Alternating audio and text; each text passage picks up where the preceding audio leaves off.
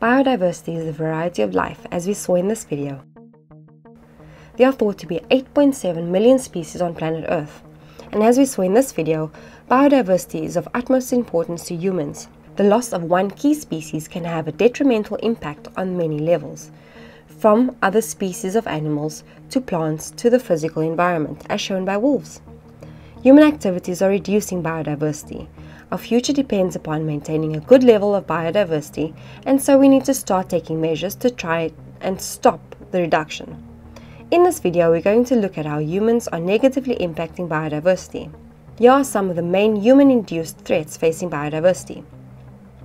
As the world population has grown from 1.5 billion in 1900 to nearly 7.5 billion people today, unsurprisingly, the land use has changed.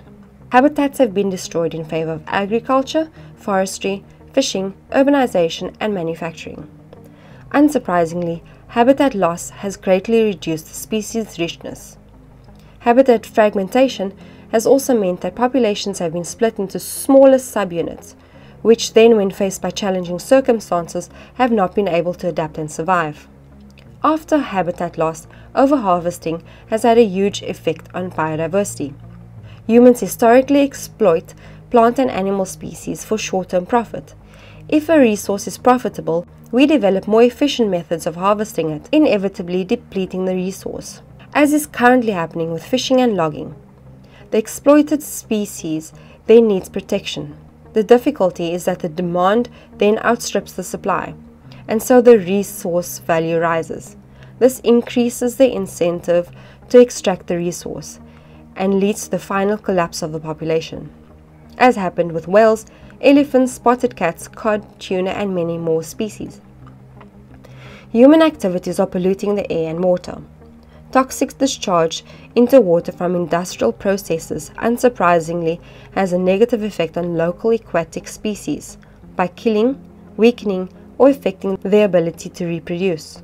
Another big water pollution problem is eutrophication, which we'll look at in detail in this video. Phosphorus and nitrogen in fertilizers run off agricultural fields and pass into rivers. These surplus nutrients cause algae to bloom, which then starves other aquatic species of oxygen and light, causing them to die. Acid rain is the consequence of humans polluting the air. This causes lakes and water bodies to become more acidic, killing fish, mollusks, amphibians, and many other species. A huge impact humans have had on planet Earth is the introduction of alien species to habitats. In fact, it is estimated that on any given day there are 3,000 species in transit aboard ocean-going vessels. Alien species can cause problems in a number of ways. Pause the video and have a look. Throughout the Earth's history, there have been periods of rapid climate change that have led to mass extinction events. We are currently in a period of fluctuating climate, but nearly all scientists agree that human activities like burning fossil fuels are speeding up global warming. We don't know how much climate change is going to affect biodiversity in the future, but it is predicted to be huge.